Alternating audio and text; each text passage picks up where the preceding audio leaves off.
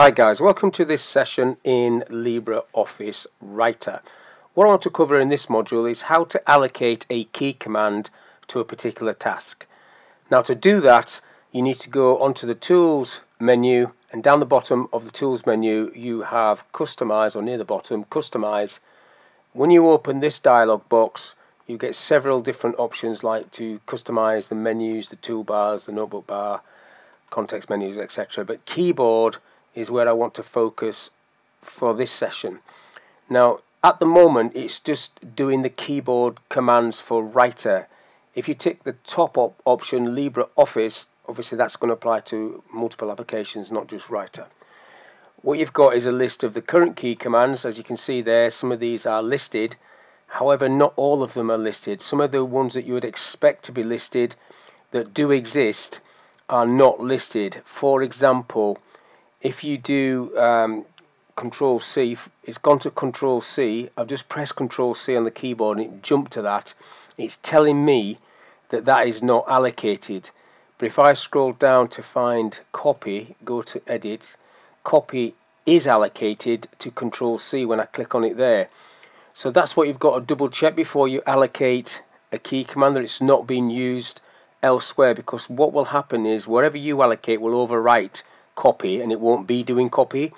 So for example, if you used F7 for a key command to do something, that means the F7 spell check feature, which is very commonly used, would not work. What you've said would work. So just be careful of that.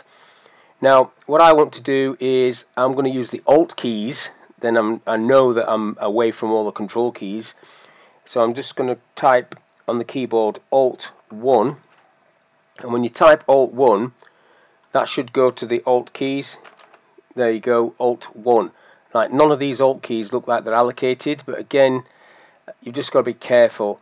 Now I want to allocate that to insert a chart. So what I've got there, Alt 1, and go Modify.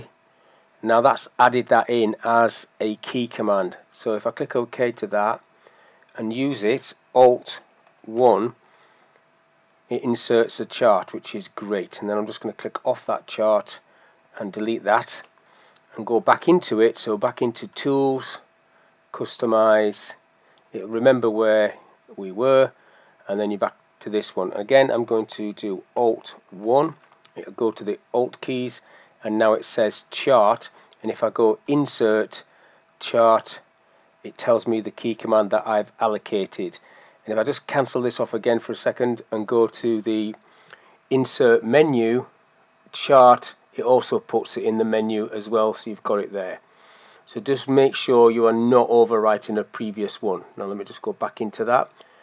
So into Customize, and then something else that you might need to do, if you decided to delete that, Alt 1, so it's got chart, you've got the option there to delete it, but you might have to reset Writer. You might have to come out of it and come back into it. So if I click OK, so according to that it's deleted it. If I do Alt 1, you're just double checking that it doesn't bring anything in, so that is okay.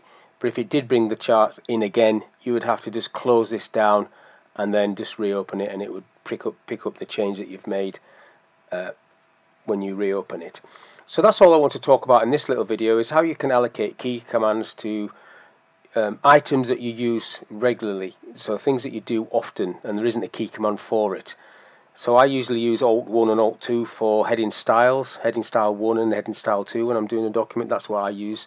So I've customized that. Now they may well already have a key command that's quite easy to remember, but some of the key commands, when you start doing Control plus Shift plus whatever, start getting a bit confusing on the old keyboard. But that's all I want to talk about. I'll catch you on the next one. Thanks for your time.